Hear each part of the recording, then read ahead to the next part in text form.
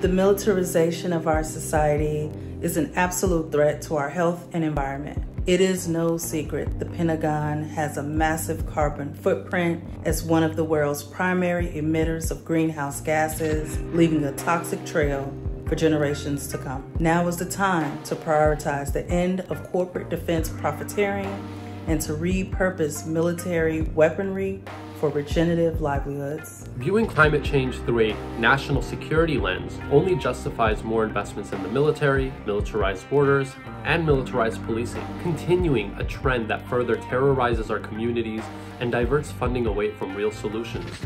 We must reallocate funding from climate-destructive, war industry-driven policies and invest in alternative community solutions. That's why GGJ, as part of a feminist peace initiative, are calling on elected leaders to stand for no war, no warming.